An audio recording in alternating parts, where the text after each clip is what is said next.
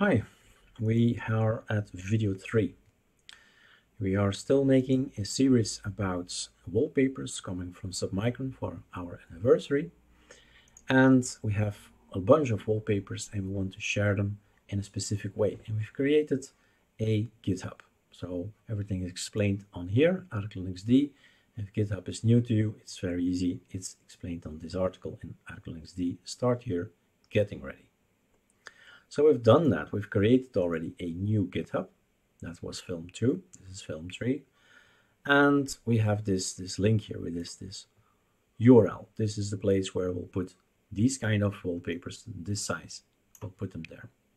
We copy paste this over, and then we need to git clone it. We need to get it. I know it's empty, but still we need to get it. Right mouse click, open terminal here, and then you say git clone and then Ctrl-Shift-V, and then you don't have to type everything, right? So when you do this, it says, okay, I'm gonna clone it. Done. Warning, you appear to have cloned an empty repository.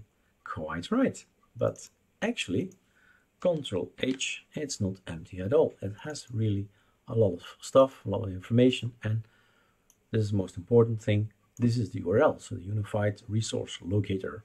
This is where it is. Okay, it needs that. But we don't want to see it. It's not necessary to see it. Ctrl-H, bye. It's there. We know it's not empty. Now, what we say up here is, well, you need to get some files. 2 files. That's the only thing you need, 2 files, to make GitHub work the easy way, the very easy way, without really digging into the code. Commands of GitHub. It can be quite daunting, but we don't need that. We don't need daunting commands. We need just 2 files. Okay, where do we get them? We get them at any of our GitHubs often, because I use them all the time. So this is just an example, an ArcoLinux D. It's still open, I see here, and this is not budgie, but mate. So I could take deeping, and you'll find something similar. Git version 1 setup git. So these 2 guys, we need them. Now either you git clone it and you have it, or why not, just click on here, take raw, and you have the code. Ctrl A, Ctrl C. This is the code you need, right? Go back, go back. We call it git-version 1, fine. Create document, empty file. git-version1.sh from shell. Double click, Ctrl V, save. What you need to change, this probably, right? Everything else is okay. It says, check on the internet there is something new, git pull, get it from the internet to my machine. Yes, maybe you work on 2 machines and you push something on machine 1, go to machine 2, and you pull it back on that machine. That's what it does. Did I add a wallpaper? Then this command will add it. Blah, blah, blah. Write your commit comments, read input. Then you say, I've added a beautiful wallpaper. That's your input. And it says, your commit will say, I added a beautiful wallpaper. And then you push it to the internet. Then it comes from the PC to the internet. So that's Git version 1. Okay. Let's delete this and let's delete that. All right. The next one was setup. Anywhere on ArcoLinux, as long as that's version 1, just get those. Raw. Ctrl A, Ctrl C. Let's check that the naming is the same. Setup dash git dash. Okay. Just to be 100% correct. Setup git dash version 1.sh. Was this? I think it was. Double click. You see the icons change. This icon, that icon looks different. This is empty. Save. It has the bin bash or shebang up here, and the result is you can run this thing. Well, actually, you can't run it yet. All right. Here is a possible to make something executable. Properties, permissions, allow this file to run as a program. In English, to run is to execute. So this does the same as chmod and then plus X or something. So you add a bit to the system, say, hey, you can execute this as well. So that's one way, and we made a nice little thing down here. I use this now all the time. That's faster. So we have now two applications, well, two scripts. This one is once in a lifetime. I mean, you open this up, change your mail or name and Gmail or account or any other mail account, and all the rest stays the same. So these guys need to be changed, and this blah blah, it can be always changed. You can do with it what you want. So like I said, setup, you just run it once. It's the first time you set GitHub up. Like on a clean install, for instance, I need to run it as well. After a clean install, I need to run this thing, right? And once it knows it, then it's okay. You just need to run it once on your system, the first time. And then the Git version 1. So we need to run that one.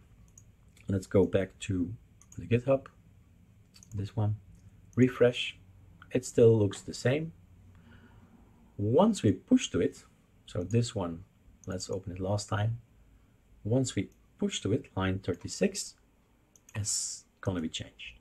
So open terminal, git, checking for newer files. Then we say something like adding administration files or something. It doesn't matter what you say, as long as you know what the change is for you. Okay. Then I have to, well, cut the video here, pause the video here, to be sure that the username and passwords are not known, of course.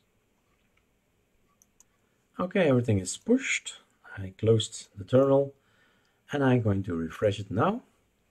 And what happens is that Eric Dubois adding administration files. So here it is, our commit or our explanation why we changed something is in here. And the files that we created are, of course, the ones that we have on our system. Okay. So the last thing I need to do is to, make sure that all the rest is there. What I'm gonna do is go to my external drive, to this one and that one. This is all we need to do. I don't see any doubles. They're all a little bit different in colors. And if we do see doubles later on, we'll just delete them. So Control A, Control C, I want to have all these guys in my GitHub here. Control V. And when I open it back up, open terminal here, I'm gonna push it again. .g is enough. So when you start typing, .g tab, and then that, enter. It's gonna, yeah, it's had a lot of work, of course. It's about, here it is, 128 wallpapers, 150 megabytes down here. You can see how much it is. So, I don't know, wallpapers, video 3 or something. Nah, it's not important. So wallpapers committed. Double T. Yeah, looks better. There you go. So everything is created, create mode, blah, blah, blah, time capsule, all information. I've made sure that all the names are correct. There are no spaces anywhere. So I had a lot of work making it the way I wanted it, but it's okay. I think it's all right. And otherwise, we'll just make a new one. So it is going to upload.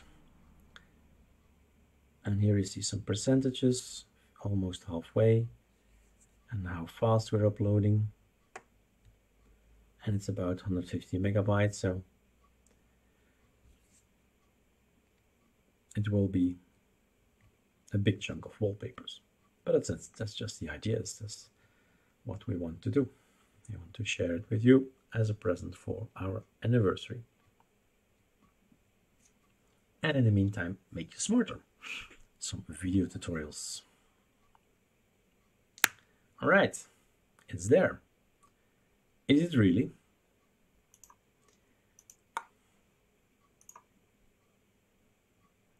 wallpapers committed.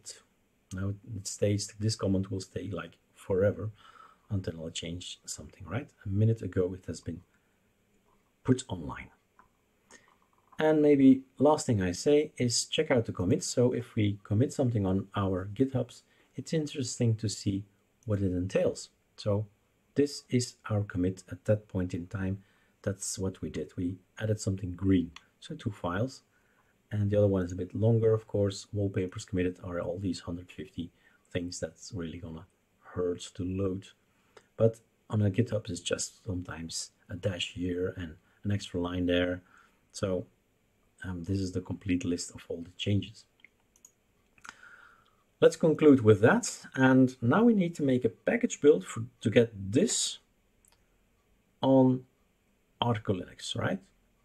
That's probably our next step, is how to figure out how package builds work.